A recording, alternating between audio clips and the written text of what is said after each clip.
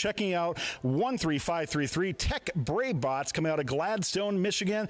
And I'm here down the road. We'll just kind of go through. We got Cameron, Michael, and Max. We're talking more about this cool robot. You got to check out this drivetrain here. It's cool to see this in FRC, or in FTC, by the way, here on Behind the Bot. So let's talk about that right away. This drivetrain, you guys said you didn't quite have a name for it, but I know we've named an FRC before, so I want you to talk about why did you go this route with the Omni wheels angle at 45 degrees, and how's it been working out for you?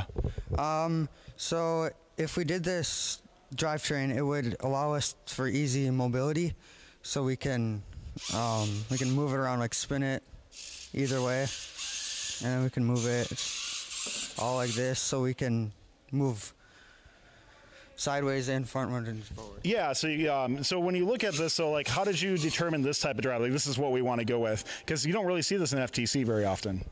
No, it's a unique style of drivetrain, and it's different. Yeah, absolutely, and definitely working out well for you guys here so far.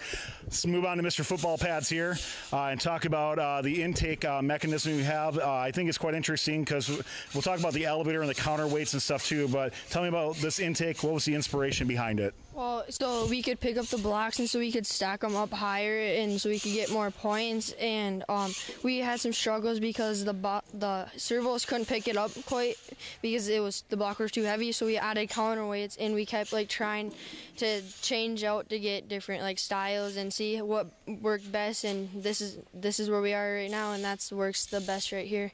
And that's a big part about FIRST is iteration, right? Always never being content, always trying new things for it. What made you want to go with the compliant wheels in front there? It's more grippy and like more steady, and like you can hold them up easier, and you can like drive really easy with them. And wrapping up here, let's check in with the elevator. I know you guys haven't used the elevator too much here, but obviously you want to keep getting better, making those tall stacks. So can you tell me a little bit about the elevator on your robot? Okay, so we had some FRC designs for inspiration, and they looked, at first we started to build a smaller version of those, but it had very much parts and was very complex. So we found these retractable metal pieces so they already have the elevator form to them. So we just screwed in some crossbars and a motor and rope, and it worked pretty good. Yeah, I love hearing that you're looking at different teams across FIRST and looking for inspiration on that. I think that's really cool. As you look at some of the other competitors that you had here, is there any other type of design that really sticks out to you that you think is very effective? Well, I saw the one design where it had the frontal grippers like that, and it looked nose heavy, but it looked effective. Very cool. Well, an absolutely cool team. I love the unique design of this.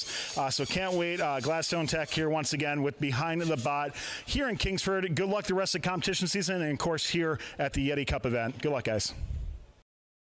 Thanks for watching. If you want more fun content, be sure to subscribe and ring the bell to be notified about our latest videos.